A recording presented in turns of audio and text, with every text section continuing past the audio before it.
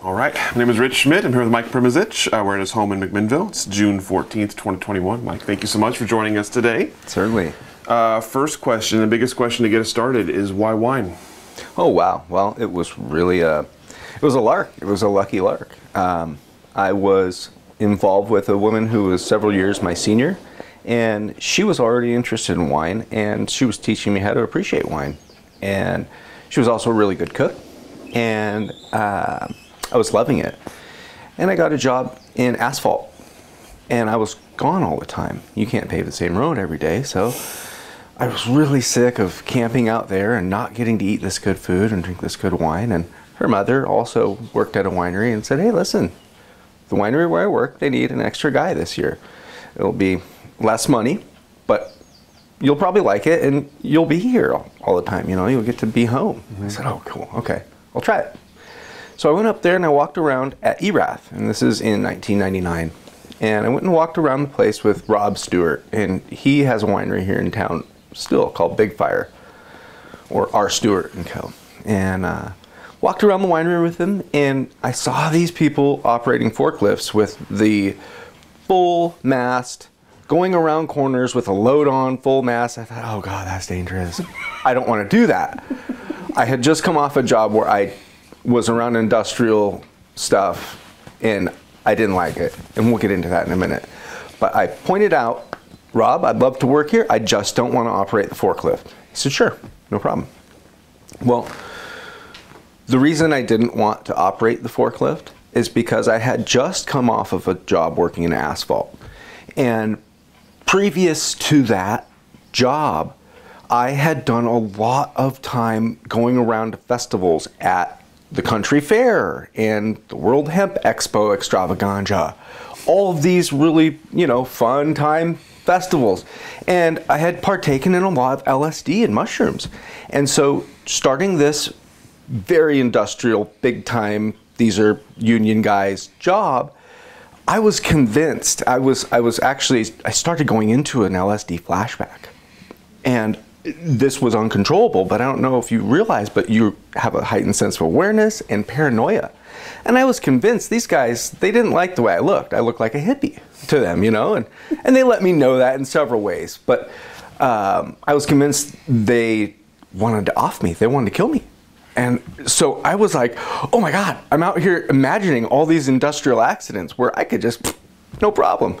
And so I was just really unsettled by this, you know. And so I was driving a truck, a flatbed truck that was 36,000 pounds. It was huge. It was really long. I was driving it to and from Detroit Lake. And it had 10 speeds, but you had to switch gears in between. It's called a transaxle or a split shift truck. I didn't know how to drive that, and I let them know, hey, look, I don't know how to drive this thing. They said, well, there's a huge parking lot where it's parked. Figure it out, but it's a long way to McMinnville, so you have plenty of miles to figure it out in between here and there. So I'm freaking out. I'm driving this huge truck, and so I'm going back and forth, and I did. I figured out how to drive it. Great, no problem. Okay, now I'm cruising, and it had really good handling, this huge thing, because the tires are about as tall as you are. So this thing really cruised down the road. So now I'm getting the groove. I'm cruising, having a good time with it, but I end up going to one of the locations where I had to pick up parts in Salem, and I was in the wrong location, and it was the parking lot for the City of Salem Public Works. And in leaving that parking lot, I ended up clipping one of the trucks for the City of Salem Public Works, and lifted it up off the ground, tore the taillight out of it, and I said, oh no, I'm not licensed to be driving this truck. I'm gonna be in real trouble now. I gotta go. So I just left. I ran off without saying anything. So I get back to the site where we're doing work, and it's just eating at me. And I finally go to the foreman and I say, listen, Jason, I gotta tell you something that's just killing me. I hit one of the City of Salem Public Works trucks when I was in Salem today, and I didn't tell anybody. I just ran off. He was like, oh, dude, what do you think we're gonna kill you? And I was like, oh, I couldn't tell him yes. So it was interesting. So he says, all right, well, you got to call him, let him know. So I call City of Salem, and they set up a meeting with myself and the state police. I got to go back there and have a meeting with them. And so they really threw me up against the wall in that meeting. It didn't look like it was going to be a fun day for me until they told me, look, we're not going to charge you with anything, but we need you to sit out here at the break table because all of the employees at this yard have been pointing fingers at each other, and they'd like to see who's responsible for the discord around here. So I got to sit there at the break table with eyes of fire. For it was about 15, 20 minutes. I think they got an extended break that day. So I got to take the heat from the employees, and that was the extent of my punishment there. I didn't have any actual charges, but the company wanted to keep me there. They wanted me to stay, and I did not want to stay doing that work. It was, I was gone all the time. So the contrast between that work and that level of stress and working with grapes and people who were cool, really cool, it was a no-brainer. I was like, okay, this is career. This is a career. This isn't a job. This is definitely, I'm staying here. I'm never leaving. This place is great because these people were great, including Rob. And there was another guy working there. His name is Tyson Crowley. He's still in the wine industry as well. He was my cellar master. He was the cellar master at the time, and so he was training me. 100% he was training me, and it was just terrific. He would stop me on the forklift and say, hey, come here, check this out. Come next to the speaker. Listen, this drum fill coming up, and he would start teaching me about music because he's a drummer. So he'd start teaching me how to listen to music and appreciate music, and so the contrast, it was just absolutely no-brainer. It was people who cared and were having a good time at work, as opposed to people who were telling me to stop working and slow down and stand there on your rake. It was wild. It was such a great contrast. So based on that industrial accident that I just described, I didn't want to drive the forklift and cause any more damage. And so the first night I show up to work with Rob, he says, all right, well, the first thing I need you to do is get on the forklift and move these cases from this warehouse to that warehouse. I was like, no, really? Oh no, okay, here we go. So he got on the forklift with me. He sat on the forklift with me and went from warehouse to warehouse with stacks of 2 pallets full of empty glass, all the way down a row, stack them, go all the way back out of the row, go back and get some more pallets, stack them. He said, I need all of the pallets out of this warehouse in that warehouse, and I need it to happen as soon as possible because I need to use this warehouse. I said, all right, here we go. So he spends about 45 minutes with me, teaching me how to drive the forklift. And I feel like after we've done this, I have a good grasp. Well, I'm coming up to the corner with 2 pallets stacked on this forklift full of glass, and I see another forklift about to back in front of me, so I just slammed on the brakes and sailed it. So there goes the top pallet is just smashed, and the bottom pallet hasn't really broken or anything. It's just kind of fallen over and kind of crumpled from the weight of the first pallet falling. Anyway, I'm thinking, oh no, here we go. I mean, like I said, I'm maybe 45 minutes, an hour into the job, and here I've done this huge damage. I'm like, this is why I didn't want to drive the forklift. So I go find Rob. I'm just like, Rob, I got to show you. And he comes out, and he's not mad. In fact, it's almost like a giggle to him. He's like, oh, don't worry about it. Anything that touched the ground's got to go. Anything that didn't touch the ground, any cases that didn't break open, get them back on a pallet, get it in there, and keep moving these pallets. I need this warehouse. Oh, wow. I thought, not only am I not fired, he wants me to still drive the forklift. Okay. Wow, this guy's cool. So I keep going. And I go slow. I'm like, all right, I'm not doing that anymore. So I go slow, and eventually I get my confidence back, and I start giving more gas.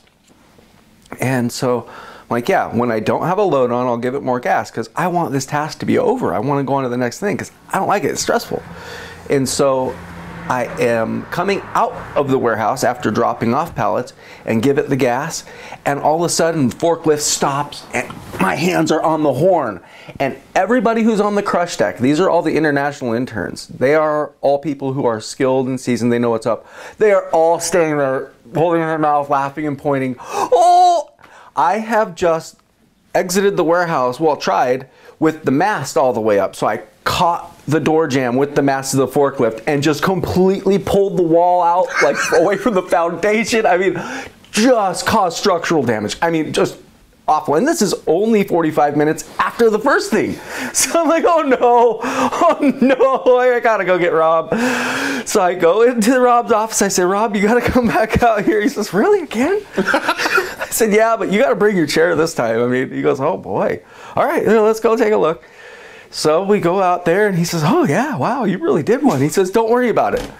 I'm going to just get that forklift and I'm going to back into the wall and we'll shove it back onto the foundation enough that we can close the door during harvest and then we'll fix it after harvest. He's like, don't worry about it, but keep getting these. So he gets on the forklift. He says, hold the door right here. And he just, I mean, this forklift has 8,000 pound counterweight on it. It's, if you back it into something, it'll move. So he just got on the forklift and jammed that thing back into the wall and set that wall back up on the foundation. One hit, nailed it. And he says, all right, keep going. I said, wow, this guy's so cool. Not just understanding, but he's cool. He's like, you know, he's not just like smart, but he also can do it. You know what I mean? He's not just a textbook guy. He's a hands-on, this guy's cool. So anyway, I'm like, first night on the job, I'm impressed with this guy. And I'm like, hey, that guy, he's understanding. I can't believe he still wants me on the job. All right. You know, so hey, I showed up again the next day. I said, all right, I can do it. And now I can drive the forklift because I know he's not going to care if I mess anything up. So hey, reckless abandon. I quickly earned the nickname Crash Primo.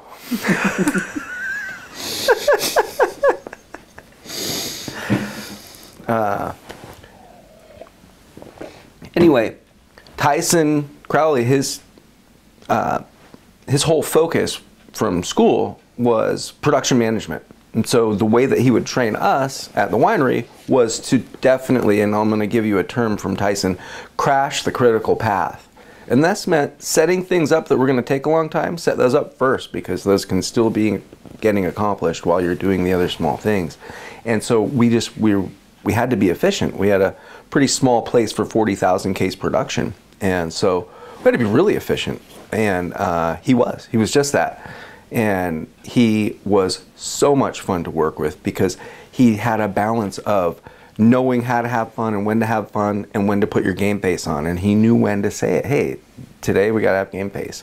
And so we had a lot of fun working there and we got a lot done. But there was a guy that I worked with at ERAF that I grew up skateboarding with, and that I told him when he didn't want his job at Safeway anymore, I told him, hey, come up here and talk to Tyson, get a job here.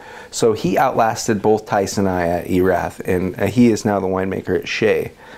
And his name's Dana. And I told Dana, hey, look, when we were working there in the courtyard, I said, look, the guys that we're working with now and the way that this dynamic works for us here at ERAF, we need to savor it now because we're never going to have a dynamic like this again. And we never have had a dynamic like that again because of Rob, really. He let us be production guys without ever having to worry about any of the other overhead concepts. And so we were really able to form a style of wine, and this was Rob's style of wine, was to be not interventionist.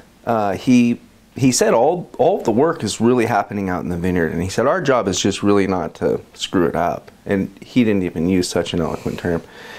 But he said, you know, in the introduction to this job, your job is going to be a glorified dishwasher. Mm-hmm. You're going to have really big dishes that you need to keep clean. And the other things that we're going to teach you along the way are going to be very useful. But if you start from that perspective, you're just going to love this place. And he was right. He really was. So our job was to take good grapes and not mess them up. Mm-hmm. And that approach has definitely come through in the winemaking that I like as far as drinking wine style. I like to drink wines that are light and elegant and expressive, and those are the wines that we would make here in this area based on the ripening climate. Mm-hmm. And so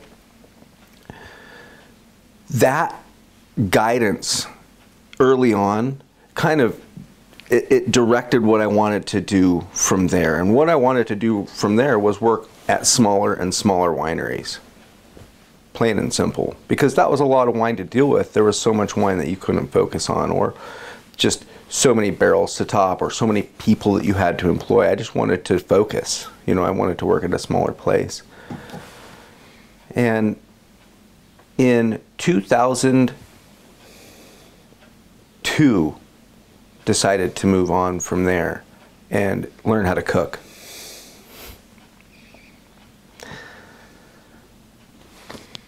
it was really interesting. I approached a guy who we would drink down here on 3rd Street, and he had a restaurant. And I said, listen, if you'll teach me how to cook, I'll come and work in your kitchen for free.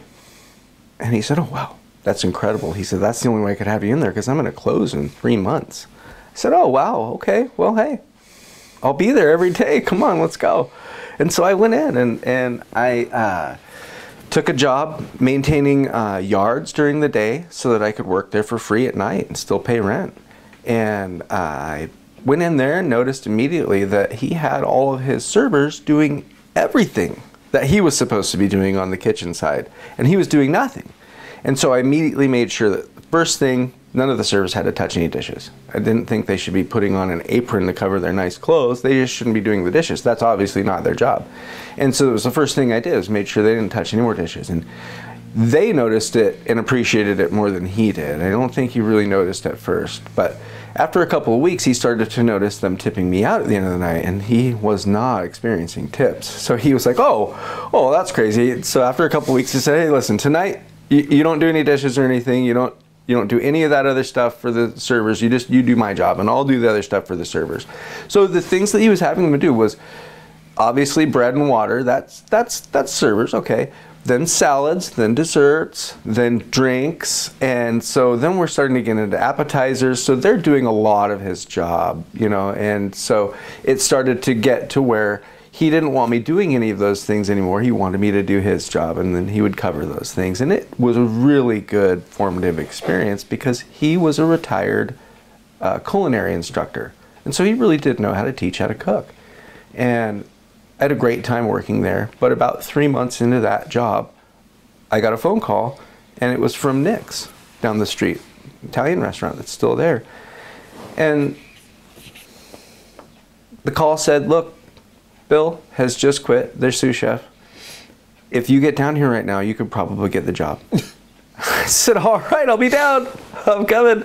So I talked to Tony, the chef I was working for. He said, of course, yeah, go get it. You know. And so I knew the guy, the sous chef who'd quit, and I called him. I said, Bill, what's going on? And he said, oh, you know, Chris, that guy, I'm not going to work with him anymore. And I said, well, listen, they called me. They want me to come down there and take your job. He says, oh, listen, before you go down there, come over here and get my chef coat. I'm never going back there.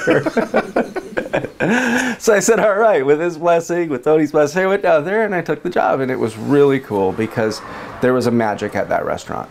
Yeah. And it was a magic that was just barely still left over from the 70s. And it was just, like I said, just barely still left over. I mean, it was cool. The employees who worked there were definitely like a family, and the food that they were making was so whole. It was just really a very, very cool place to work, and I was very lucky to be a part of it. And after a couple of months there, the chef really wanted Sunday nights off, so I got to write the menu on Sunday nights, and it was just incredible to have people give that kind of credence to a dish that you've created without knowing that you really were at the very baby steps level of learning how to cook. But you know, you got to try things and have people give it a more honest shake than they would if they'd come over to your house for dinner. And while I was able to make nice food, it was really formative to have that kind of stage to put it on. But back to the Erath days a little bit. During those days, it was wild. We got to have a lot of fun, and what I mean by a lot of fun is probably drink too much while we're working and listen to loud music and water fights all night. One instance in particular, we were supposed to have a truck full of picking totes, empty picking totes ready for a pick early in the morning. And at some point in the middle of the night shift, we had gotten into a water fight. The weather was really nice, and you know, we're all running around in boots and underwear and a couple people in vests. And at about 5:30 a.m., 6 a.m., Maya was supposed to show up and pick up this truck. He showed up to a bunch of half-naked people drunk, spraying each other with hoses, and the truck was not loaded. And he was really cool about it. He thought that was funny. He had a good grin. He came out there and helped me load it up, showed me a couple of knots, how to tie a different couple of knots. He was really good about it. And we got him loaded up and on his way. But this was the kind of stuff that I just don't think you're going to find happening anymore, because I think, you know, we just kind of got away with it, you know, just in that last little bit. And so that was 2001. And I know subsequent to that, there was a policy of no drinking and no music at during production.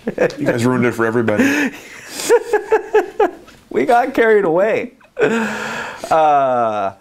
And so since then, I've worked at wineries where we had fewer people to encourage such a fight, you know, such a water fight or such other activities. In 2003, I went over to Carlton Winemaker Studio for a harvest position. And I didn't know that they were looking for somebody to be the cellar master there, but they were. Well, the person who was running the place, his name is Eric Homaker, he actually hired 2 people for prospective cellar master position, and had one of us work the day and one of us work the night shift. And so during that time, I met a guy there named Jim Marsh, and he was 18 at the time, and I think I was 23. And he was working his first job in wine for Linfield Maresh, and he was an intern. And he quickly found out that I was the guy to come ask if he needed something, like figure out how to tighten a hose, or where do I get this chemical addition, or what is a punch down, or where do I find dry ice. Anything that he needed to do the job that he'd been asked to do, he quickly knew I was the guy he could ask and count on to find those things. Or I need a key for this, where do I find a key? So we started becoming friends based on this relationship. He thought I looked really cool because I had long hair and rode a motorcycle to work every day. And so he automatically wanted to be friends with me. I know this from his account. And I didn't want the young guy to get me in trouble because I like to enjoy myself. And so he was always trying to talk to me about weed. And I said, I don't know anything about that. And so eventually he invited me to some, and this is a couple of years later, he invited me to some blind tastings where everybody shows up with a brown bag and we all sit there and taste the same wine together and talk about the attributes of that wine using our sensory perception. And I thought, that sounds great, I'm in. And so the first one I showed up was at the lake in Lake Oswego, and I show up to the location and there's girls in bikinis heading into this place where I think I'm heading. I'm like, oh my goodness, this is really great. I can't believe it. You know, I'm just, wine, this is going to be so much fun. So I get in there. There is a couple of turntables set up with a crossfader. There's somebody who's spinning records. There's somebody who's got a volcano vaporizing weed, and it's a wine tasting. I'm just like, this is heaven. We're on the lake. I made it. This is great, you know? So by the time we're done tasting about 12 bottles of wine, we're freestyle rapping about food and wine because this guy's got beats going. It was fantastic. I said, I will be back. This is weekly. I'll be back. I'll be back every week for sure. And one of the things that really impressed me with that blind tasting was somebody guessed, oh, this is a 1973 Vouvray.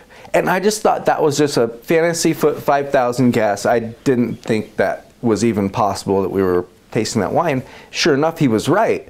And so I said, okay, I'm definitely coming back because not only was that really fantastic wine to be tasting, but this guy, he had some idea of what attributes to look for to make that call, you know, and so I want to learn. And so I was able to ask him, hey, what was that, you know? And so as you're able to ask people what their guesses were and why, you're able to learn so much and so quickly, and so you start to gain a frame of reference. And so we started doing those blind tastings every week for a long time. And during those blind tastings, Jim would bring some of the old Arterberry wines that were made in the 80s, and it would be blind, but sometimes Jim and one of the other guys who was in this group would have access to some really deep cellars. And sometimes just smelling a wine in the blind, you would know, oh, wow, whoever brought this, thanks for sharing, you know, because it was a different wine, you know, possibly aged or more rustic, or just there was something that would stand out about the wines that you knew were really special. And turns out some of them were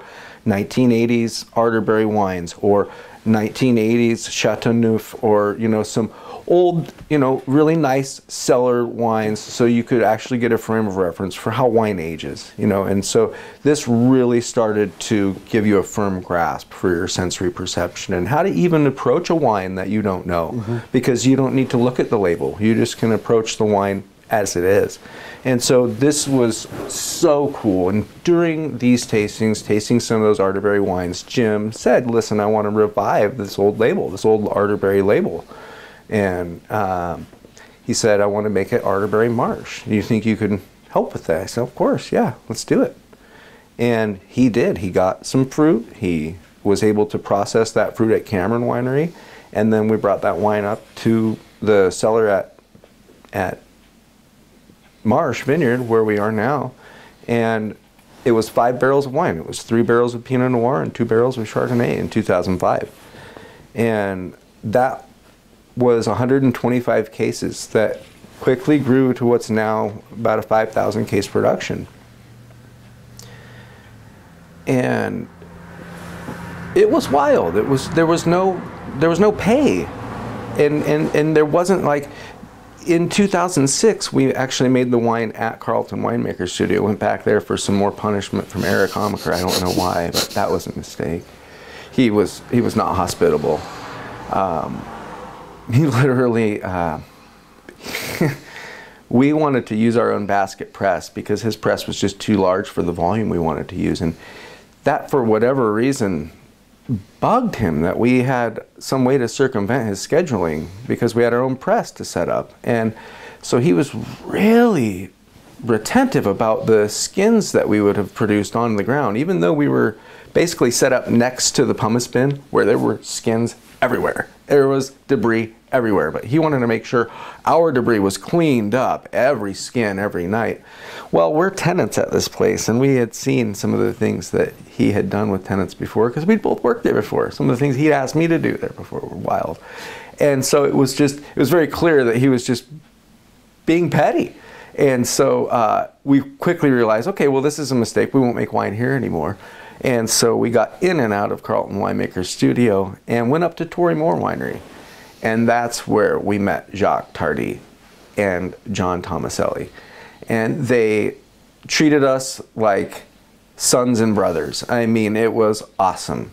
It was a new facility, first of all, which was cool. We got to help them establish a flow at a new facility, but we had all the things we needed, and we didn't encounter any sort of attitudes like we had at the Carlton Winemaker Studio.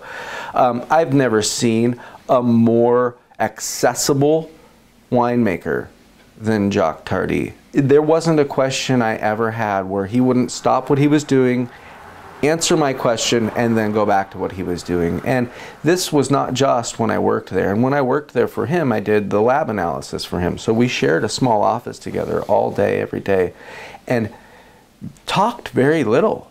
But any question I ever had, he was so accessible, and it was really an incredible resource. And so subsequently, as I have not worked with Jock at Tory Moore, I've always been able to return and ask him any question about anything. And he would stop what he's doing. If he didn't know the question off the top of his head or didn't have a program to figure out what I wanted to know, he would get out textbooks, maybe 3, and start looking things up. I mean, so accessible, such a gracious, kind winemaker. So he was the winemaker at Tory Moore, and still is, in, I think, from 2006 through currently. And he's made some exceptional wines for Tory Moore. And so then the other man I mentioned was John Tomaselli, who was his assistant winemaker. And this is the man, when I said sons and brothers, Jock treated us like sons, John treated us like brothers, because, you know, he was closer to our age group. But he was also just terrific. This guy could get the best out of anybody. And that was the same thing I experienced with Tyson Crowley when we worked at Erath. He could get the best out of anybody. He knew how to approach you where you were. I am getting better about that.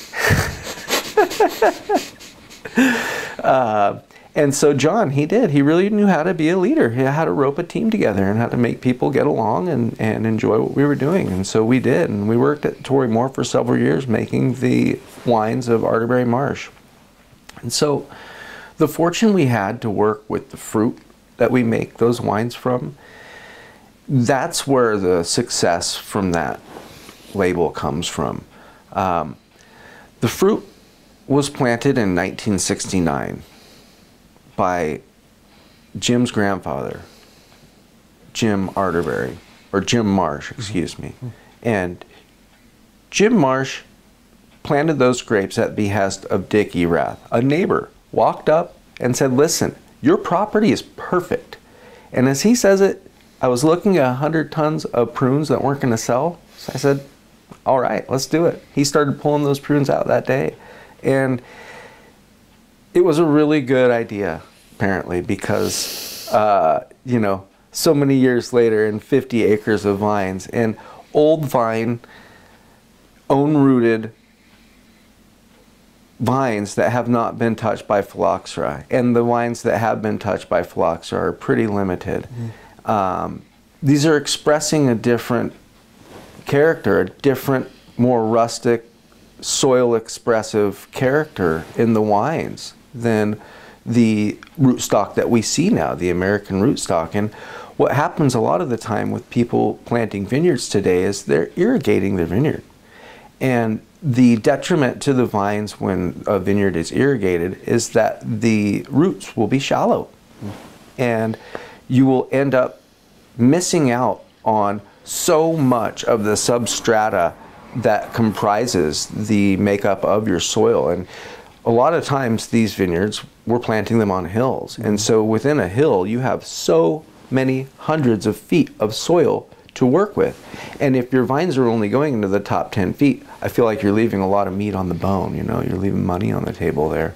And I feel like anything you can do to encourage deep roots is going to be a benefit to your final outcome and your final wine that you're going to taste. And so back when these vines were planted, we didn't know any better and didn't have an option for American rootstock. So this was basically a lucky experiment that we were able to see the fruits from still. And those fruits have developed a label that has just a great deal of demand. And so the fortune has smiled on us from not only the winemaking aspect for the Arterberry label, because as that label abruptly ended, there was still a lot of demand for those wines. And so when Jim was 8 years old, his father, Fred Arterberry, died. And so the winery stopped.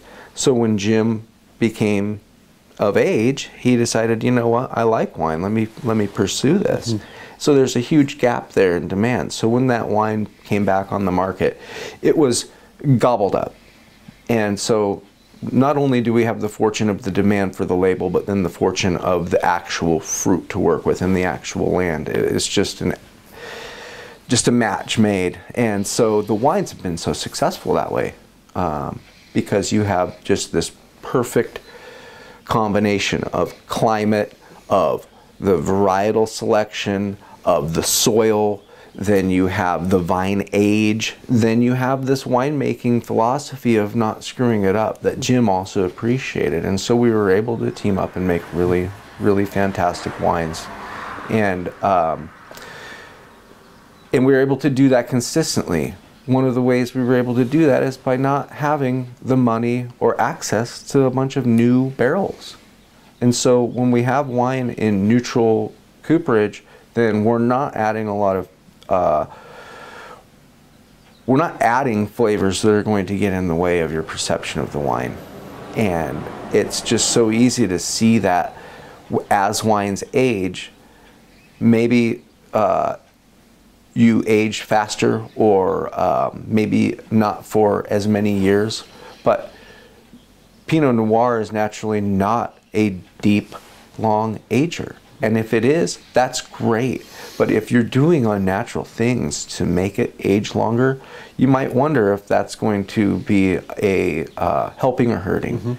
And so for so many of the wines that we made early on, they're very rustic and very neutral wood wines. And this is a style that I really appreciate. And when we're tasting wines in the blind, you can definitely pick this up. And this is what's so cool to do. If you are working in one winery all the time, chances are you're primarily tasting those wines. And so that was one of the big eye-openers working in a kitchen, is you're tasting all the wines on a list. And so I got out of what's called a house mouth or a cellar palate, where I'm focused on the wines. You know, we're tasting all the time. If you have 1,500 barrels in a cellar, you're tasting a lot of wine all the time, and it's primarily those vineyards and that wine. And so that was one of the eye-openers working in a kitchen, is tasting all the different wines and getting away from that focused palate and getting a broader perspective on wine altogether. And so with these blind tastings, we're able to see a broader perspective of what we would like to emulate, or when we taste wines in the blind that we appreciate, like, oh, hey, I'm into this, I can't wait to find out what it is. And when we find out that it's a wine that somebody's making in Croatia or in Austria, then that is just exciting to find out that there are so many places around the world that are making not just exceptional, but truly great wine. And it tells me that there are so many wine regions left to be developed, you know, just because people just haven't tried it yet. I mean, for whatever reason, there are so many hillsides here in Yamhill County that I think that's going to be a vineyard soon, you know, and for whatever reason it is not already, based on who owns the property. You know, they're not interested in alcohol, or they're not interested in wine, or they're not interested in cutting those trees yet for whatever reason. But I can see a lot of development coming. And one of the things that attracted me to wine in the first place was the cottage industry aspect, where everybody was cooperating. I know when we needed something at Erath and we couldn't get it at the supply store, there was a couple of other wineries we can call and say, hey, do you have extra filter pads? I'll get you back when they come in. Yeah, no problem. So some of my job was running over to another winery and meeting another winemaker and saying, hey, yeah, Tyson sent me over here to pick up filter pads. Oh, hey, cool, nice to meet you. Here's a bottle of our wine and some beer. You know, it was just such a camaraderie, and it was really incredible to see. And I was, you know, 19, but before I worked in the wine industry, I was seeing it from friends of mine who were already involved in it, and they were describing it to me. And as somebody who isn't old enough to drink, talking about being able to drink at work and getting paid for it, it sounded just like a gold mine. I said, wait a minute, run that back again. You did what?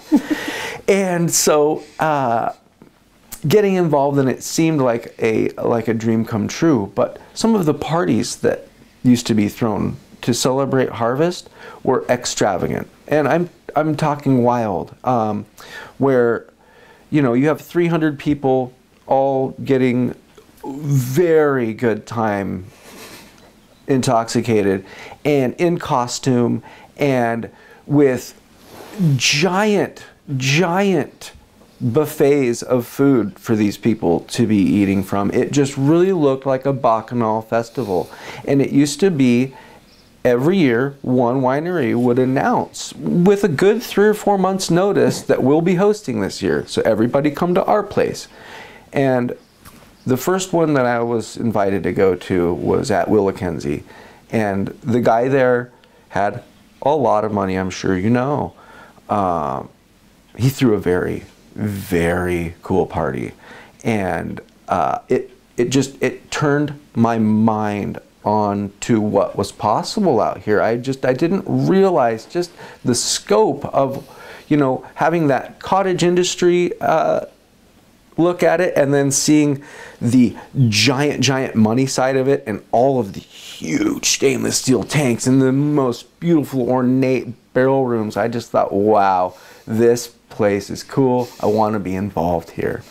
So it was just, it was just an unbelievable unfolding when I saw how fun it was to work with these guys, how cool the final product was, and how much there is to wine and how many things there are to learn. And that is the least boring job you can have when you're constantly learning. So it was a no-brainer.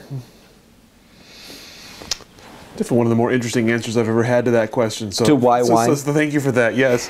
So I'm curious. You mentioned that you're kind of the introduction you were given as glorified dishwasher, and then it'll grow from there. So I'm curious, with that kind of description, tell me how the work unfolded for you, and what about the work itself was appealing. Well, coming from an industrial aspect, like I said, from asphalt, there was so much industrial application to a large production like 40,000 cases. You know, you're moving a lot of weight around and you're cleaning up a lot of stuff. And when I was at that asphalt work, like I said, those guys were trying to get me to stand on my shovel and lean on it. They did not want me to be raking and working while the work was happening. And I couldn't wrap my head around it. I was like young and strong and ready to work, and I wanted to show my worth. I wanted to be, you know, effective. And they didn't want me to do that. They were like, look, we're going to be here for 40 years. You just need to slow down, Junior. And they said, let me show you how to use that shovel. And so they grabbed it from me. They set it on the ground, tilt it over a little bit, and lean on it. They said, this is how you use the shovel. You just stand here and you need to relax. So one of the hardest things you can get paid to do is just stand still. And that's what they were asking me to do. They were like, look, you're making us look bad, you know? And so when I went into this industrial application and they appreciated my vigor and they wanted me to help get things done faster and be effective, I really, really thrived on that, you know? Then I had somebody who was, like I said, like a good coach. Tyson was a quarterback in high school, so he's really a good leader, you know, and just a very dynamic guy. And I have two brothers that are the same age as Tyson, and so I already had a good rapport for that, I don't know, for that age group, that that generation, I guess. Mm-hmm. And so he was able to utilize that vigor and actually hone the skills for production management, actually use that the right way, I guess is a good way to put it. And so I was a lineman playing football in high school, and so that was also a great dynamic where I was able to take direction from a good leader. If I had a good leader, you know, it was easy to go along with the program. And so we would do things like stretch in the morning for half an hour before we'd start working. I mean, really smart things to do, like just calm down, talk about what we're gonna do today, have a little coffee, you know. He was just awesome, just dynamic. And so the work, the actual work doing the job, it was so rewarding, or I guess there was a sense of accomplishment all the time. You turn around and look what just happened, and you're happy about it. You may not have even thought what you were going to do was possible, and now it is. It's done. For instance, you would see all of these trucks showing up, unloading all of these bins of fruit, and you know what has to happen to it, and you're standing there at the sorting deck going, oh boy. And you see another truck, you're like, oh boy, like I knew we were going to be here all night, but oh boy, we're going to be busy all night too. And having that, like, it's not a deadline, it's like a production goal, and it's not a time production goal. There's a very real tangible number of tons that we have to process today. Here's your challenge, let's go. And there's certain things that have to happen the right way. And if something screws up, you need to be able to, on the fly, fix it pretty quick before it keeps screwing up and goes further. And so it was just, you know, you're working with very large tanks. We had a couple of tanks that were 8,000 gallons. And so when that's full of liquid, there's a lot of things that could go wrong. One of the first interns that I worked with, he was from Austria. And so I told you that's where my heritage. And so I was really excited to be working with this guy, George, and his accent was great. Oh yeah, Mike, oh, this is great. This winery is beautiful. And he wants to show me, he already knows what to do. His parents have a winery in Austria. We had a program at our winery where we had the cheap kind of valves on the bottom of our tanks, where we had 3,800 gallons fermenting in this tank we had a plastic ball valve at the bottom. And so the concern was that ball valve could succumb to that pressure, so we would keep a cap on those and keep the valve open so that we don't break the valve. We just keep a cap on it. Well, George was very happy to show me that he already knew how to hook up this pump over that I wanted to show him. And so he went right over there and pulled the cap off, and we're standing there and 3 inches of wine is hitting us and spraying everywhere. And I reached over and I shut the valve, and he looked at me, he goes, "Oh, is always the valve is open?" I said, "Yes." And I pointed out the other tanks. You see? They're all open, but a cap. Oh. It was really, really fun work. I mean, there was stuff like that all the time where you're interacting with people who have a completely different perspective. People from Chile.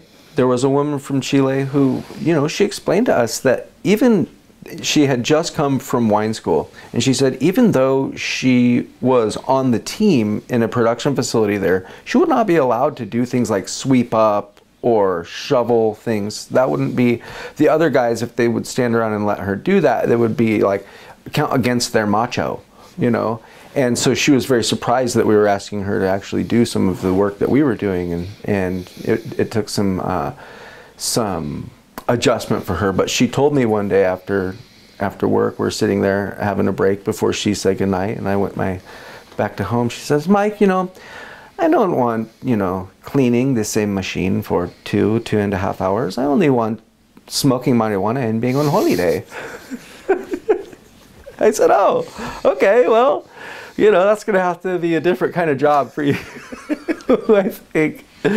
So it's really, really cool to see so many different people. I mean, there was a guy from New Zealand who was a boxer who had turned into a champagne maker. And he was just a real hard man. He was a real hard dude. He was rude, but he was funny. And he was really good to work with. He knew how to be effective. He knew how to get a lot of wine moved around. You know, he comes from a different size industry. But, you know, it was just, the work that we were doing was just a really, really fun balance of industrial application and art. And not to mention kind of being thrown in the deep end, because we're kind of up there having to do stuff that we were not necessarily qualified to do, especially at my age. You know, I mean, there was a lot of things that, you know, without proper training maybe shouldn't have been doing. An example of that was one young lady from Chile. Her name was Pia. She was tiny. We had a very high pressure lees filter, and if that thing is under pressure and it's full, then it's taking all this diatomaceous earth and creating cakes out of it, and that cake is then filtering out particles in the wine. Well, when it's time for that to be emptied, the pressure has to be let out slowly before you can open it, and it's under a lot of hydraulic press. And she didn't really know how to do that, and myself and Remy were out in the courtyard discussing I don't know what, and all of a sudden we heard some yelling coming from inside the cellar. "Help, Mike, Remy, help!" And we came around the corner, and out in the breezeway is probably 30 feet wide, and across from the opening in the cellar door, on the other side of the breezeway, 30 feet across, there's a wall, and it is splattered with lees from that filter. And we come in, and she is standing right next to it, and her face was right in front of the valve where all that pressure came out, and she's standing right in front, and she's going, my eyes, I can't see." Remy and I ran in there, and we got her to the little eye rinsing station, and she was fine, but it was real, like, it was an eye-opener, like, hey, we're kind of out here Wild Westing it, you know. And that made it even more sense of accomplishment, that we were able to harness some of these very high and dangerous pressures or other applications, and with true professional precision. And that's what, you know, Tyson had in mind, is he was very precise and very professional, and the same with Rob Stewart. They really were so dialed in for such a large production and such a limited production facility. It did not have all the things that you would really want to have. When that winery sold, the new owners they didn't even try to retrofit the facility. They just moved out. But that sense of accomplishment was huge. We had, a cellar full of 1,500 barrels, and any given time, several of them are leaking. And so I've got to go in there with a little hammer and a little nail set and tap in there and first I have to find the hole. And if I can find it, hopefully it isn't buried in a location where I really have to crawl in, because if it's stacked behind several hundred barrels, the point of diminishing return for digging all those barrels out and finding that one leak and fixing it and then putting it all back in, it shows up really quickly. The point of diminishing return shows up really quickly with volumes like that. And so we had to be able to fix barrels. We had to just run in and do whatever it took. And one of the things about being able to fix a barrel like that is turning around and having that sense of accomplishment. Maybe even took you 45 minutes of banging your knuckles, of getting dirty, of laying in a puddle of nasty wine that's been leaking for weeks, But once you actually get it done and you fix that barrel, you can fix any barrel, especially if you're at a smaller facility and you can absolutely get that barrel isolated and have it to yourself. And so it's just, you don't know it at the time when things seem like they're so frustrating or so, hard, that they're making life easier for you later. It's just, there's been so many barrels that I've fixed later, and that's one thing that I mentioned earlier about making wine in neutral wood. It's really hard to do because it's hard to maintain a barrel, especially a barrel that's 20 years old. There's very few people who are going to be able to use that barrel after it's 20 years old. Very few people who are using barrels that are older than 7 years. And so the ability to maintain a neutral barrel is huge. And I didn't realize at the time how much I was going to lean on that skill at Arterberry, because we have so many old barrels. We don't really get rid of barrels. We keep those and use them. We'll maybe buy, 2-3 new barrels a year, and those are usually for white wine. So, yeah, the work was rewarding in just about every aspect. Being able to handle compressed gas, being able to figure out the logistics of bottling, and being able to figure out gallons, how they're going to move, what you're going to lose, why it's lost, how to document this stuff.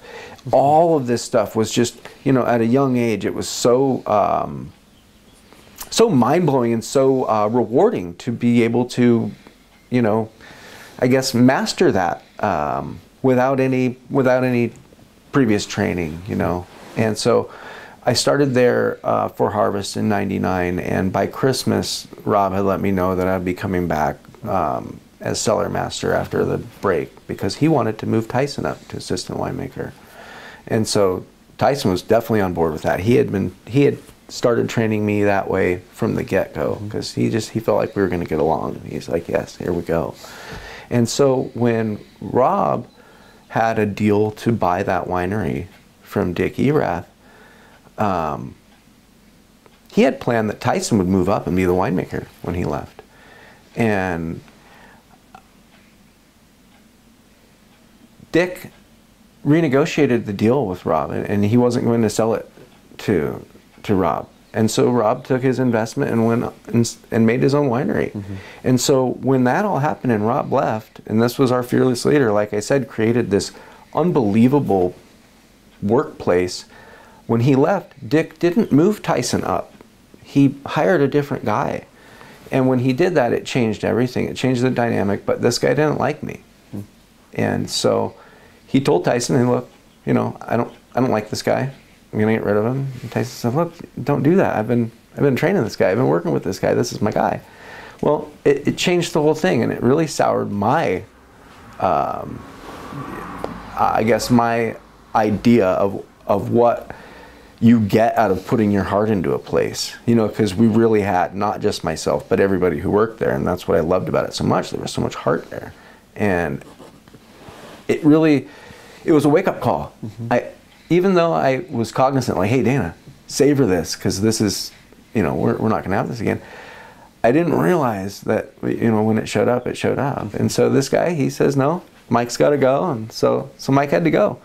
So Tyson went his way and I went my way to learn how to cook. And it was a different sense of accomplishment learning how to cook and making good plates, but it wasn't the same.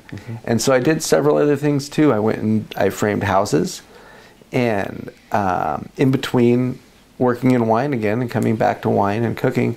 And I did a lot of other things that, you know, required a lot of skill and focus at the same time, and nothing gave me the same reward as winemaking had. And so it was clear that I needed to stay in wine production. And so in 2004, I went over to Coleman, that's out here on Latham Road, outside of McMinnville. And it wasn't the best fit for me as far as personality was concerned. And so shortly after I realized that wasn't a good fit, I also got diagnosed with testicular cancer. And so that was a real easy out. I told him, look, I'm not going to be there for harvest. When really, that was true. I was going through chemotherapy. I also had an opportunity to go work at Brick House with Doug Tennell. And so that was really, really brilliant. So, like I said, the personality wasn't exactly a fit at Coleman. It was just an absolute brilliant person to work with at Brick House. Doug Tennell, he was so knowledgeable and so well spoken, and he would have, you know, printouts for us to read before lunch every day. We'd take lunch at the same time every day, and he would usually have something good for us to eat. But he would have printouts about the current political situation with different articles. So each of us had a different article, and we would read that, and then we would discuss. You know, I mean, these lunches were really quite a bit more stimulating than some of the things we did at Coleman. So, so it was a great contrast and a great place to work there, because he had a real focus on, again, like I said, light, elegant, no-touch winemaking. And so we were really able to, you know, kind of walk through the vineyards. It's such a small production that we're able to really get intimately familiar with the vineyards, what we're doing differently for the different vineyards and why. And it was just like it was a great place to be for that time in my life, because it was a really hard vintage. Going through chemo was not a cakewalk. And so that was just a wildly fortuitous blessing to have those people to work with during that, you know, tough time. And so then in 2006, Jim and I were starting to make Arterberry Maresh wine. And some of the people that Jim put me in contact with were Dave and Tina from Tina's. And so I worked with them cooking in 2006 and 2007. And that was just a great place to work. Again, it was like the magic of Nick's downtown, where there was so much history and so many good times had happened in that space that you could almost still feel it. You know what I mean? There was a magic to the place. And so being a part of that, again, it was something to be savored at the time. You know, some of the family meals that we had there together after we're done. That is, again, the sense of accomplishment, where you've gone through and fed 90 people just some incredible food, and now it's your turn. You know, drink and eat and be merry. And then when you have gone through that shift with those people, you know you're all at the same spot, or you've all contributed to that success. So now it's really time for a celebration every time. And so that sense of accomplishment, again, it really spoke to me. But the pay just isn't there. It's just, as far as the pay is concerned, a pretty thankless job for most of the cooks in this country. And so it's greasy and hard work, and you're up late at night. And by the time you're done cooking and having, like I said, that staff meal, you're ready to drink. And so you go out and you drink until closing. And then by the time you have had enough to drink or the bars have closed, the only food options are very, very poor food options. And so you make that food decision, bad food decision, you go to sleep on that. And you get up and you do it all over again. And so I quickly saw that for me and for my sense of self-control, the cooking life, it just wasn't sustainable. I wasn't going to be able to handle that. I was definitely wanting to be busy the day, relaxing during the night. And so that sense of accomplishment that I mentioned earlier, I was getting that from framing houses also in between the wine. Mm-hmm. And that's something that I still do now, is build and do construction when I'm not busy with wine. And there's something about putting things together and having it work. There's something about wine. You're building something, then you're hoping that it stays together and that works. And there's something about that really feels good, and it's craftsmanship. Mm-hmm. And so that really appealed to me about the work.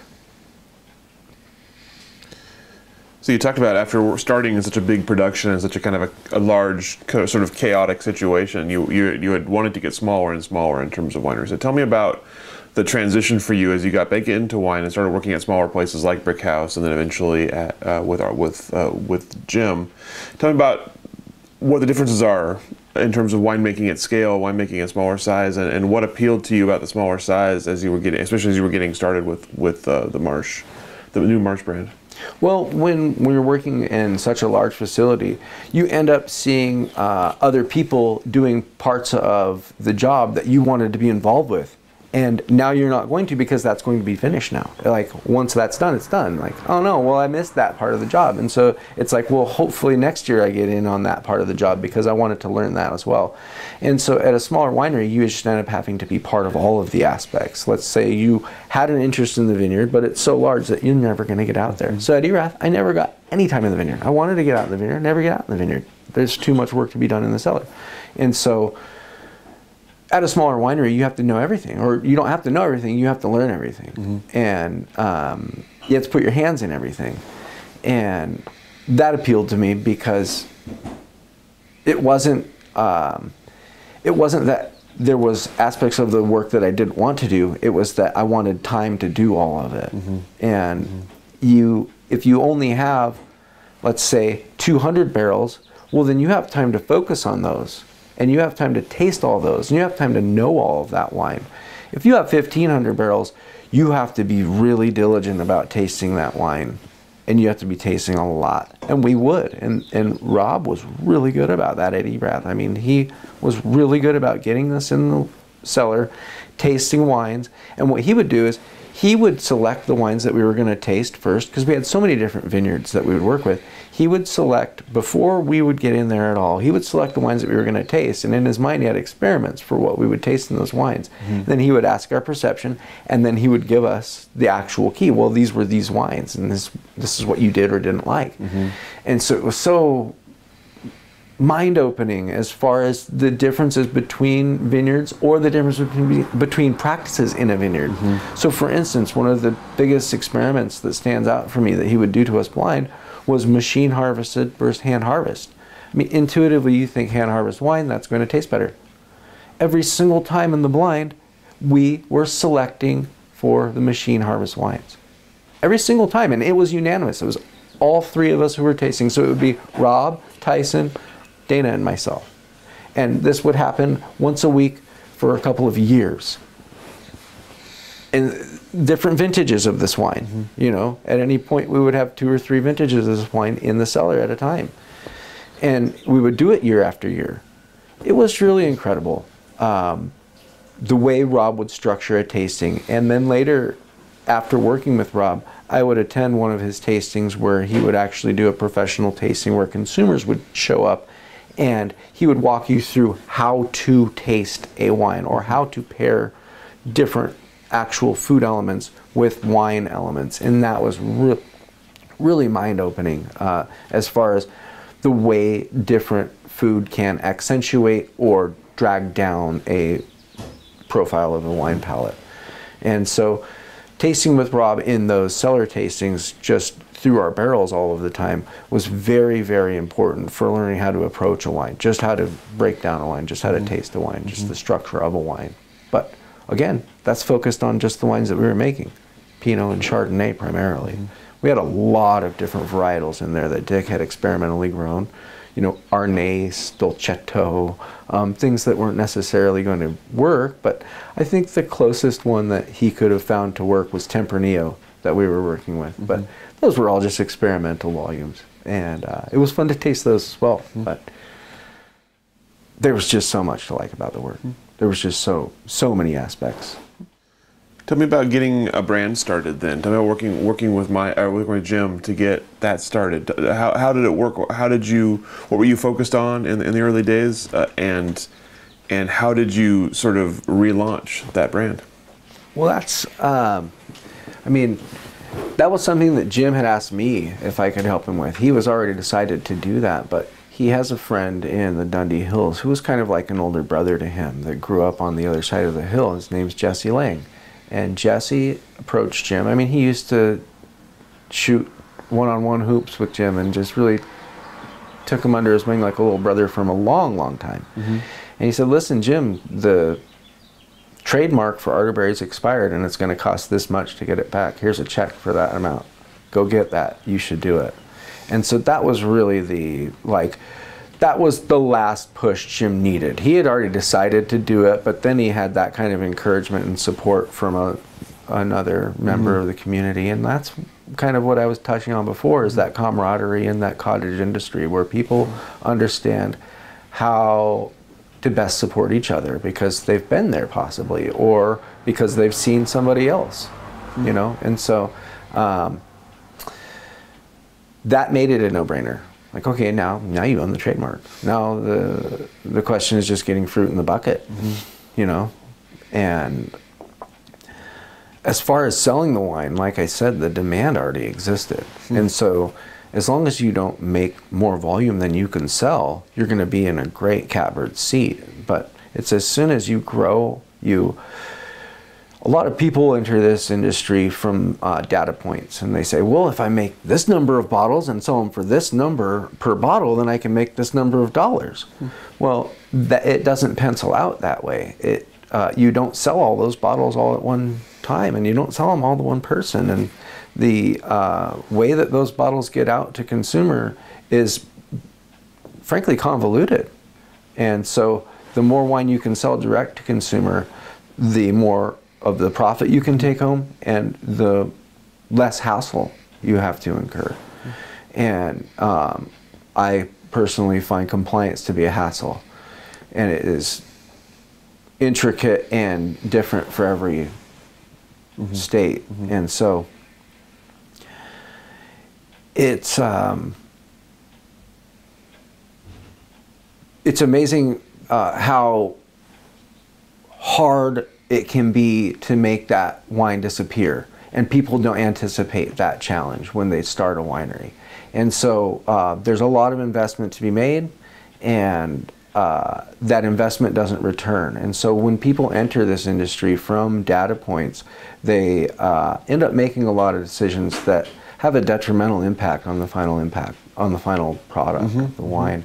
And one of those decisions is irrigation. And another decision is cellar time. Another decision is buying new wood, because they see wines achieve score potential, and they go and they buy those wines that have achieved these high scores, and they taste them, and they taste new wood, and so they say, okay, well then that is one of the characteristic traits of a high scoring wine. I need to have that. And so this, I think, has had a detrimental impact on the wines of this area, is influx of people who make wine from a perspective of data points. And I think I see a lot of people moving away from new wood, but I don't think it's nearly enough. And then I think that I see people trying to exaggerate the extraction of their wines. And I think that's also making an impact on what people have come to expect from Oregon wine. You know, there's only so many wines that are on the list in the rest of the country that are from Oregon. And if 3 out of 5 of those wines is big and jammy and over extracted with a lot of new wood, people have a skewed perception of what elegant even means, you know. And so it's very interesting to see the people who have come at this from a point of artistry or a point of creative endeavor or a point of business.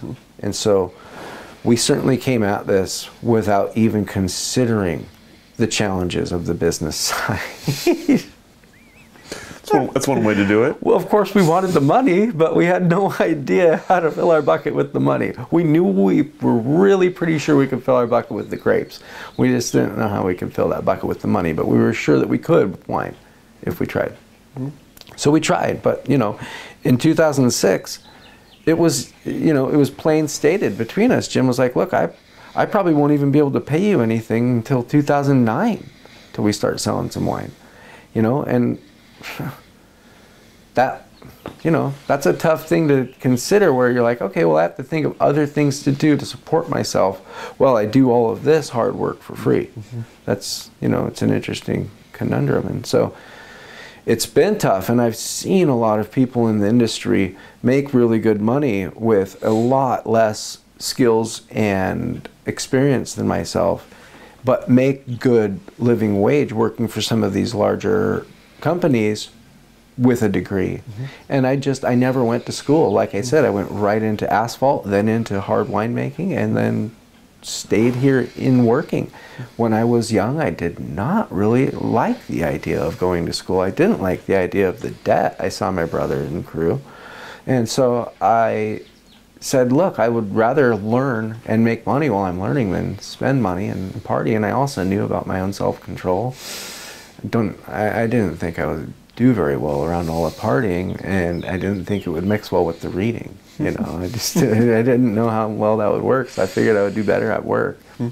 And so now I see, and my brother tried to tell me, he said, look, if you don't go to school, you're going to find yourself having peers that are younger than you that are ahead of you. And I did not know what he meant. And he was right. He really is. I see peers who are ahead of me based on a degree, you know. And so it's one thing that I need to approach about my own winemaking is there, like I said before, the part about this job that is just always so fulfilling is always learning.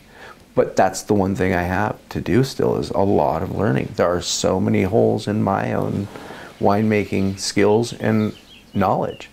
And that is one of the most beautiful parts about this career and lifestyle is that you will never be finished learning about the different aspects about wine, about the different varieties that exist. There are just so many just within the country of Italy. And so it's just been a never look back situation as far as would I do it differently? No, I would certainly not. What I would have done differently is take more pictures.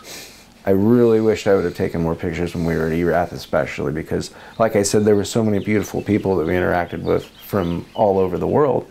And I don't have pictures to describe those people, so I could try to describe it, but you can't see their face. When you see somebody's eyes, you see their humanity. You can't see those faces. And I wish I could show people those faces because they were there. When you work vintage with somebody, it feels like a kindred, you know, like a brother or sister, you know. And so that part of it also, it stays with you for the rest of appreciating life, you know. So, yeah.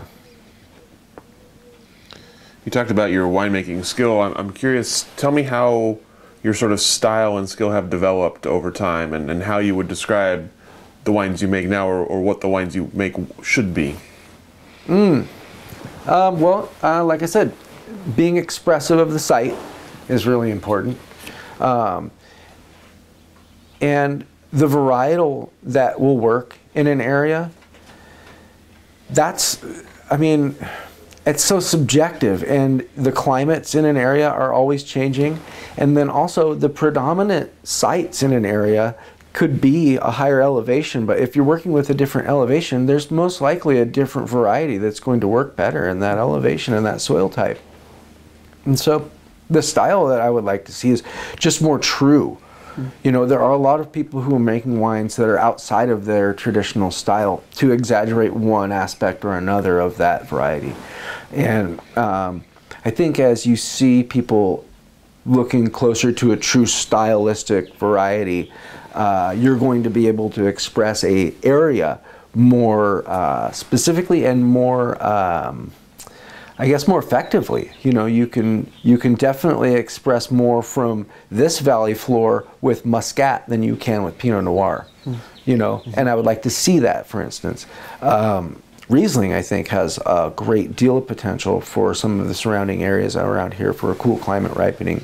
But I think some of the wines that I like to drink the most are cool climate ripening varietals. And so that tends to be what I focus on when I look for potential around here. And obviously this is a cool climate still. As it warms up in certain areas of Oregon, there are varieties that I think will work really well. I think that Malbec is a great wine to plant. I think Sangiovese is a great wine to plant. I mean, some of the wines that I've been enjoying recently have been Chiantis that are just so elegant, and they dance with food so well. You could just about eat them with anything. And so it's a really cool thing to consider when you start to consider that, hey, the number of varieties that we can produce in this area is not limited to Pinot Noir and Chardonnay. However, I would like to see people planting more of the right kinds of Chardonnay, and so many people have a lot of Dijon clone Chardonnay planted, and this is a choice that will have been directed by data points, because it's not a choice that will have been directed by art. The variety of Chardonnay that I think will make the most rewarding final product in Oregon is Wente Selection Chardonnay. It's also known as Chardonnay 72. There's another one called Draper Selection, and I think that those two selections of Chardonnay can make the largest and most meaningful impact on the way Oregon Chardonnay is tasting and is perceived. It is absolutely one-sided right now, and by one-sided I mean the aspects that I find most predominant from the Dijon clone Chardonnays are more of a green apple side of Chardonnay and more of a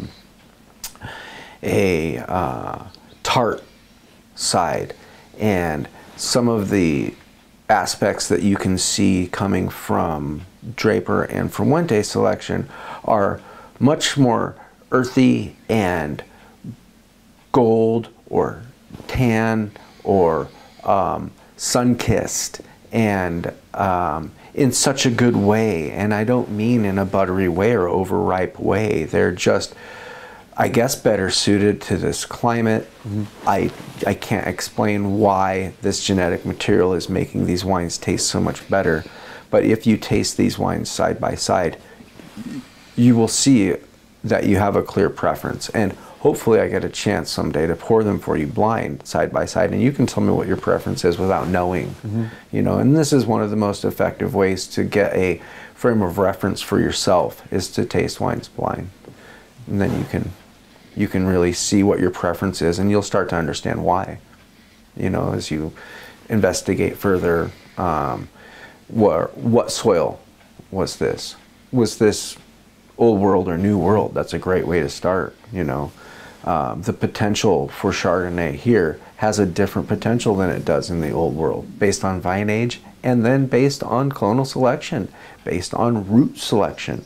There's just so much. So the things that we can do now, it's so young. You know, you're talking about hundreds of years of vine age over there. It's so young now. There are things that you can do now that in 100 years will have such a terrific impact on what the grandchildren are looking at and tasting, you know.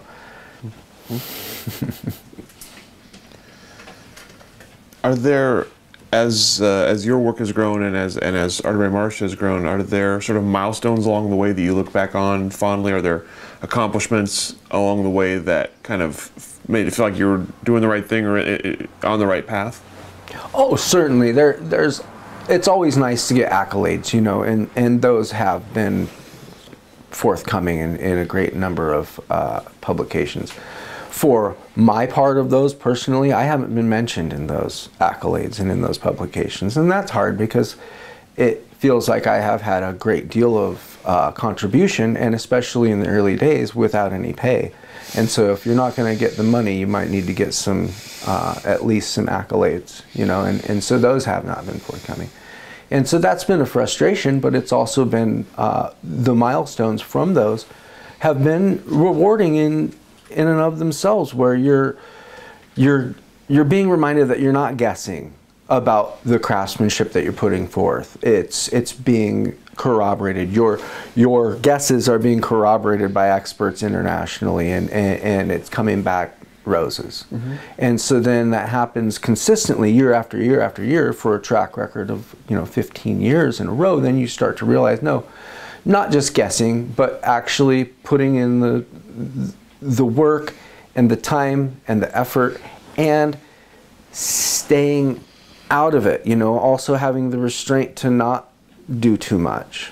And it's just, it's amazing because you can get what's known as imposter syndrome, where you're making these decisions that are going to have a great deal of impact stylistically, and you're possibly thinking in the back of your head like, oh, are they going to taste this and know that I have no business making wine?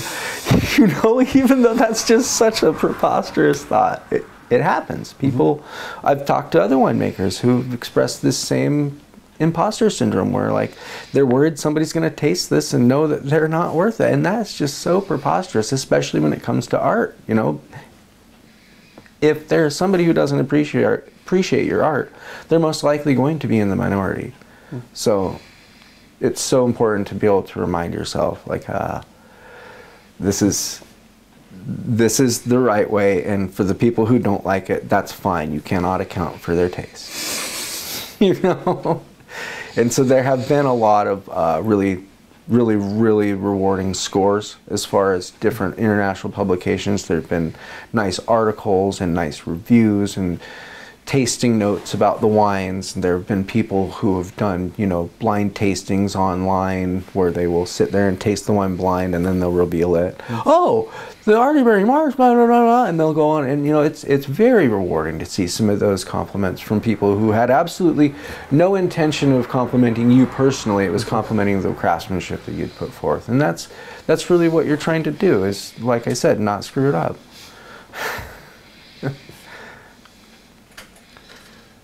So I want to talk about 2020 a little bit, and kind of a couple of different things that happened last year. So I'm curious, COVID hitting last spring, tell me about sort of initial impact and initial reaction to it on your case, sort of personally and professionally, and the decisions and changes you had to make last year to make things work. Well, as I mentioned before, as far as selling the wine, it's an advantage to us to be direct to consumer. And when that happened, you can't be direct consumer, and if you can, it's very limited. So you just automatically have a lot less income. And so that means for me, then we need to figure out less things for me to do. And that means I need to get busy doing something else. And so this is a dance that we've walked for several years now, where I've done construction in addition to the wine. Whenever we're not busy at the winery, I'll go and do construction work. And so for me, it's something where I would already have kind of a back door if things were slow at the winery.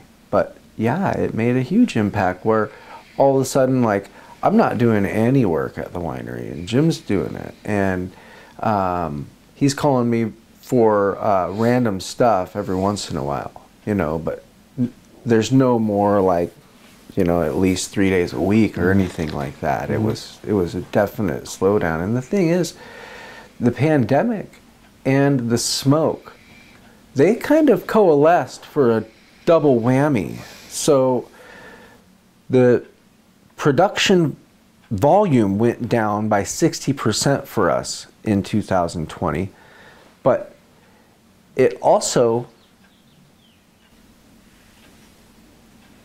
we had a question as to whether or not we had smoke taint. So then we have this wine that we're like, well, we're going to put everything we can into it, but what for? And so at this point, wow. It's one of those things where I feel like I've tried to block it out, kind of, you know, honestly. It was a nightmare. We had foster kids, twin 8-year-olds at the same time during this pandemic. So at the very beginning of the pandemic, we got a call for 2 foster kids. One was 1-year-old and one was 3 years old. And this was right at the beginning of everything, where everything was starting to shut down in 2019. And I got a call while I was at work at the winery. I was like on autopilot, just having a great day. My life was a lot different without kids. And I got a call saying, hey, they called about a 1 and a 3-year-old, and I said yes. I said, oh, okay, so when I come home, it's different. When I come home, Dad, wow. So that was at the beginning of the pandemic, and those kids were with us for about 5 months, and then they went back to mom, and then we got a couple of twin 8-year-olds a few months ago, and they've gone since. But the pandemic has been a huge learning curve with kids thrown into the mix. So it's been like a compound cut. We've been making a 45 angle on a 35 going the other way. I mean, it's been a compound learning, but that's with very little income for the winery, because if the wine isn't selling, then there's nothing doing. It's not making us money to do a lot at the winery. And so it's very expensive to bottle wine. It's very expensive to transport wine. It's very expensive to store wine. And so if you make a volume of wine that is not already sold, you have to anticipate that you're going now to store that wine. And wine storage is very expensive real estate. It's really not cheap. You have to be in the right temperature. So it's such a conundrum. It's almost benefits you to keep the wine in barrel as long as you can before you bottle, because it's going to cost you the same amount that it was costing you to store that wine in the real estate of cooperage. It's going to cost you now a new incurred cost to store the wine somewhere else, and you're still going to be paying for the same space where you're doing the cooperage. So it benefits you to keep it in cooperage as long as you can, if you can. And so for a period like the pandemic, where all of the direct-to-consumer sales slow, and you don't know that the wine's going to move, you kind of just got to slow down, not even bottle. So we did do a bunch of bottling in 2021. So we cleared out the cellar quite a bit, but it was it definitely a slow time. I definitely got a chance to reflect. It's a positive way to look at it. Yeah. Well, I honestly did. It's when you go all the time, it's nice to slow down. It's not nice for the reason to slow down to be that, but it was a chance to slow down and really take a good account of what are we doing up there and why, and how, There's always ways to improve, but when you need to just get the thing done today, you end up just going ahead and doing it the one way. But when you have time to step back and look, then you can kind of see where you have room to improve. And especially with us, for our flow, we have such a small facility. I think there's a lot of ways we can improve that facility. getting time to just sit around and daydream about it is something we don't often have the luxury to do. So you mentioned the other part of 2020, of course, the smoke and the fire. So I'm curious, when the sort of fires hit, smoke started rolling in. What were the decisions you had to make in the time, and how have the decisions panned out? You mentioned that smoke. Not sure about smoke taint yet. So tell me about how it's gone since September. Yeah, well, I mean, as you see that, obviously you start to hear some of the people who have funds to be sending out samples immediately and frequently and prolifically, and you start to hear some of the numbers coming back, and you start to hear that they're well past the threshold for consumer perception. Mm-hmm. So you're like, ooh, that doesn't bode well for the wine that we're going to make, because if we're doing all of this work, you know, it's for naught, mm-hmm. you know, and so why even bother? But we weren't in a position where we had the luxury to just not try, mm-hmm. you know, and maybe that's just a personal thing where it's just a never say die. So we said, well, we're going to make the wine either way. If it's smoke tainted wine, then it's smoke tainted wine, and we'll deal with it from there. But we're not just going to. We weren't going to say no wine, mm-hmm. and so at this point, I don't have numbers back on our wine. We have neighbors who had numbers coming back that were past the threshold for consumer perception. But as far as the numbers for our wine right now, I don't know where they are. As far as the taste, the wines taste incredible. The stylistic decisions that we made were to minimize contact with skins for a 60% of the production. Mm-hmm. So no Pinot Noir production the way we normally have it. We had, I think, 30 barrels of actual, real, full ferment red Pinot Noir, and the rest made basically to white Pinot, you know, just directly to the press and pressed off so that we would encounter less contact with the skins that may have absorbed with smoke. Mm-hmm. And that was basically the protocol. There were a couple of little stabilizer additions that we made to juice and must to hopefully mitigate smoke taint, but it was a very minimal amount of intervention that we thought would even be effective. And so, like I said, tasting the wines, they taste gorgeous. I don't taste any sort of smoke taint, but it's not up to me. Mm-hmm. Ultimately, it's not my label. Mm-hmm. It's Jim's mm-hmm. label, and it's his call. Mm-hmm. So we'll see what happens with those wines. But if it were up to me, I would bottle those wines and sell them just like any other wine that we've ever made, because they taste incredible. Mm-hmm. They're expressive and floral and gorgeous. And it couldn't have happened to a worse vintage as far as the way the fruit ripened in 2020. It was just perfect, where you get all the sugar accumulation that you want, but then you get all the sugar accumulation stops, and you get this protracted aging at the end, or not aging, but maturation mm-hmm. of skins and skin wall. And it was just, what a devastating way to bring fruit in, you know. And it was also at some really, really just happy, good points of life in other aspects of life where this shows up. Mm-hmm. And so I guess that's a good thing, that things would be going good enough that when the pendulum swings the other way, it's not going to take you too far down, you know.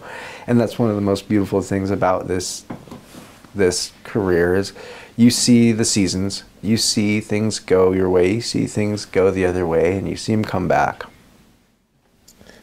You talked earlier about sort of one of the changes you've seen in the industry is perhaps the inability to have quite as much fun on the job as you might have had in your early days.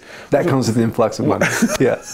What are some of the other changes you've seen as you've been a part of the industry? What's different about it now than when you got into it? Yeah, there's money. I mean, money is just huge. It's flooded into the area.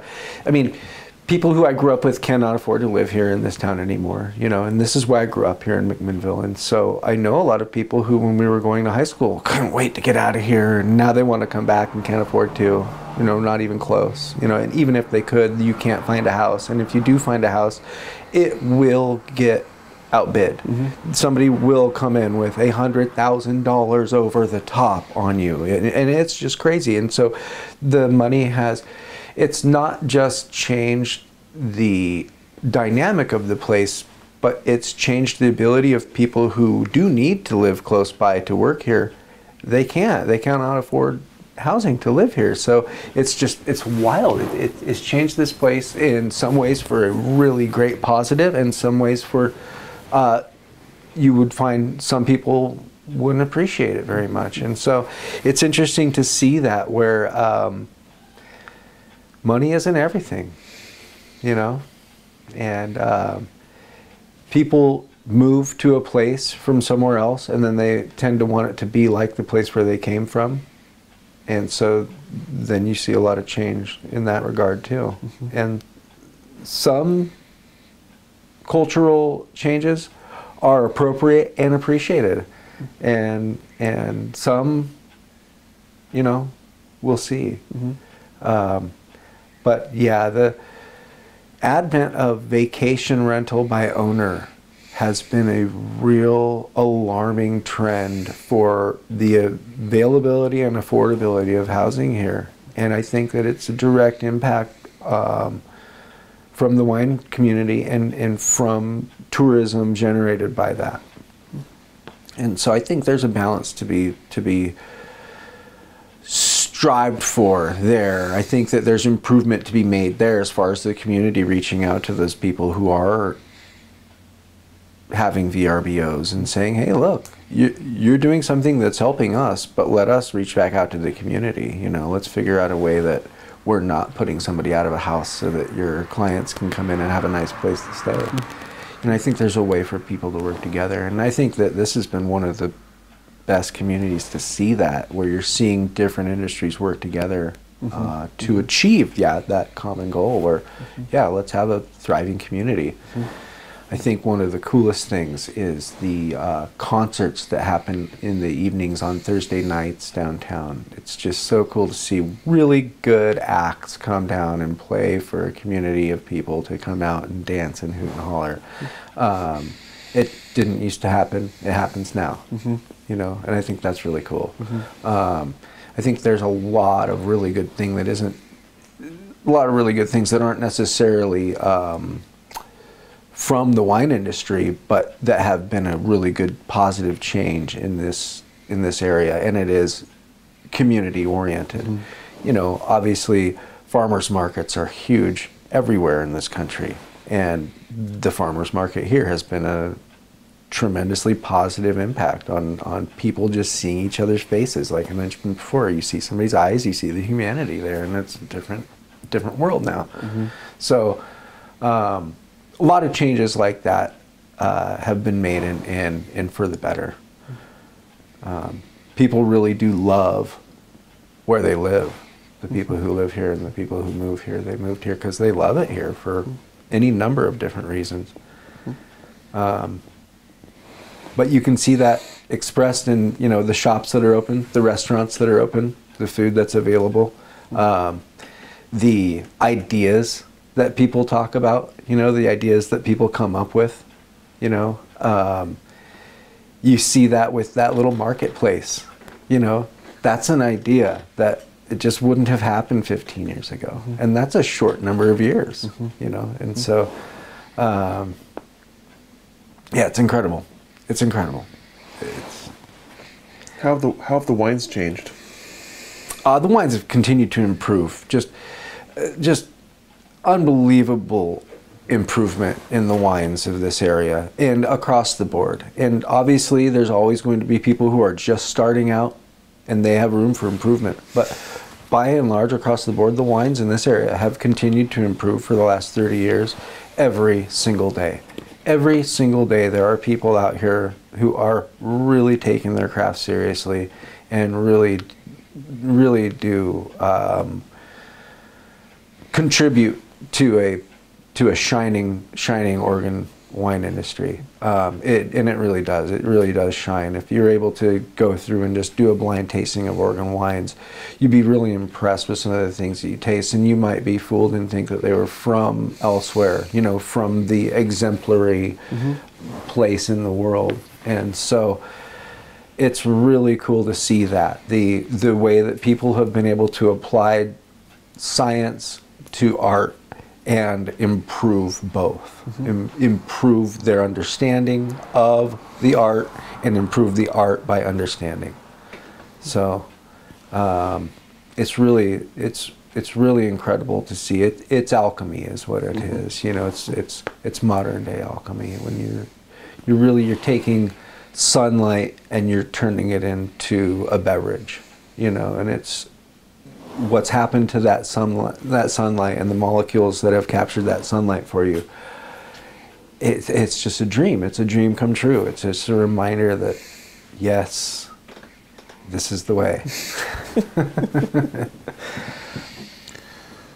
So what comes next for the Oregon wine industry? What is the future going to look like as start to come out of the pandemic and all of the changes that you've seen? What does the next, say, 5 or 10 years look like here in Oregon?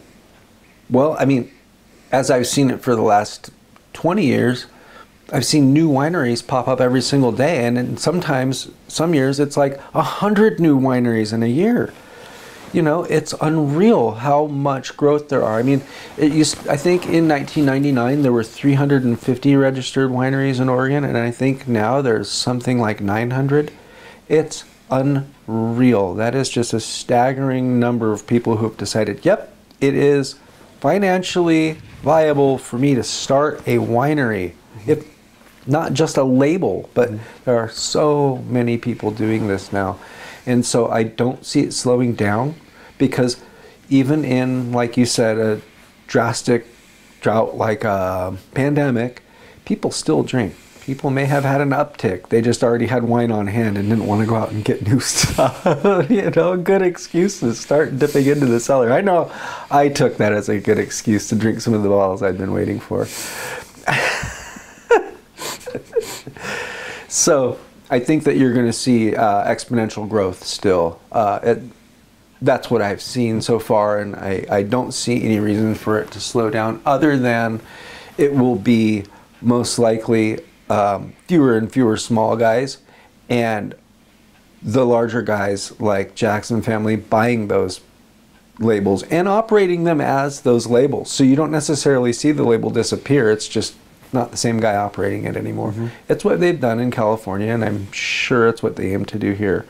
And when I saw them headed this way, I thought, you know, rising tide lifts all ships, you know, and certainly I haven't seen them degrading the Oregon wine industry at all. And there's a lot of research and development money that they spent that they've been, I'd say, pretty willing to share with their contemporaries, as far as, here, we've paid for this information, but we'll share it with you. And that's pretty helpful, because without somebody paying the people who are doing that research, the research may discontinue. And so there is something to be said for a rising tide lifting all ships. And so I do see more money getting put toward the wine industry as a younger and younger group of people start to consume wine as a beverage. A few years ago, I was able to sit down and talk with the guy who started Barefoot, and he told me that the reason that they started Barefoot was they saw the market was predominantly beer, and people in the US didn't even want to consider anything named French, you know, as far as a beverage choice. And so he said they needed to do something that was far from nose in the air as possible. So he called it Barefoot. He wanted to find something that was affordable, that people would start drinking wine. He wanted to shift the demographic of beverage choice. And I would say he was largely successful in that endeavor.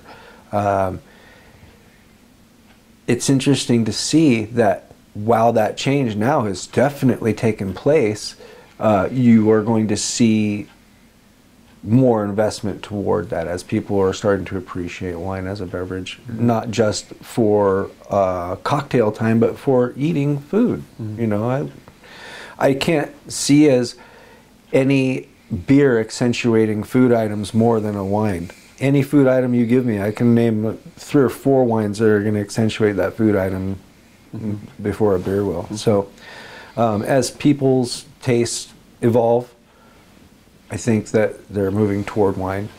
And as people's wine tastes evolve, I think they move toward Pinot Noir and Chardonnay. And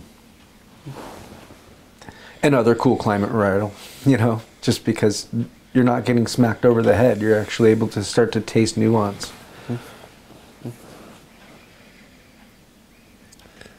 So what about for your future?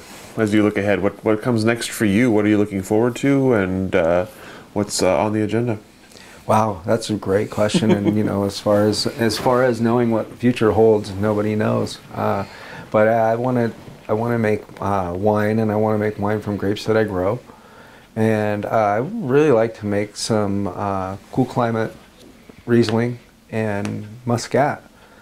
And I think that there's a lot of potential for those wines to be not just dry, but also off dry, and be very rewarding and very food palatable wines.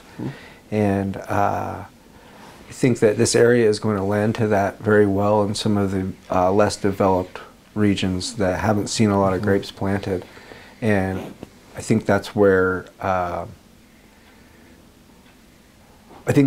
somebody can recognize a great deal of profit margin, where you're finding land that has not been previously deemed vineyard land.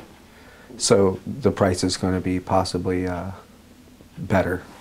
And I would also like to see vineyards where people actually have to utilize climbing equipment because it's so steep, you know, to farm the grapes, you know, because I think that can truly produce, well, obviously distinct, but very fine and focused Rieslings, is to have super steep, you know, basically unplantable sites.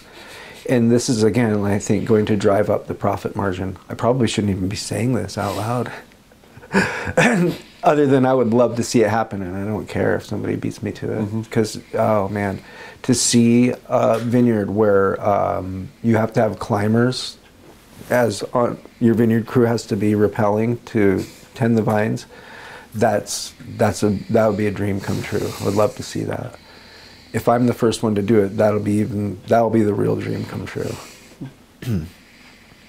I think that can combine a couple of interests that coalesce in this industry too. There's so many people who I know in the wine industry who are also interested in climbing. So it's not going to be hard to get people to sign up for that.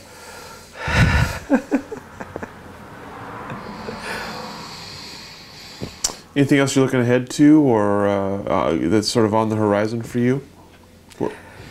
Man, when we were graduating from high school, they told us that people in our generation would change careers about 6 times before we would retire. And I have been doing this wine for nearly 20 years, just over 20 years now. And I feel like I'm ready for it to shift a little. I feel like my focus in wine needs to shift, possibly away from production and into sales and marketing. Because like I expressed with the cooking, there's so much accomplishment and reward to turn around and look at, but there's not a lot of things in terms of monetary financial gain. And I just turned 41, and I feel like I'm too old to be even worried about finances. Like I should have already had that taken care of. You know what I mean? And I feel like I could have in a different situation. And so it's time to make my own situation. All right. That's all the questions that I have for you today, Mike. Is there anything I didn't ask that I should have? Anything we didn't cover here today that we should have covered? Oh, I'm sure I'll think of that in just about 10 minutes. So many things that I should have told you, and so much story there is, you know, and I'm sure I have so many more stories for you. But, you know, I feel like the potential for this area and for the wines here is innumerable. I feel like the improvements that I've seen since I've been dipping my toes in it are just incredible. And I think that I'm just so fortunate to be involved in such a lovely, lovely romantic lifestyle, you know, and it has been. It's been really, really cool. I'd just like to tell all the other guys out there, nice work, man. Nice work. So, I like it. I Yeah. like it. Thank you so much for your time today, for your hospitality, for sharing your stories with us, and we're going to let you off the hook. yeah, cheers. Thanks, man. Thank you.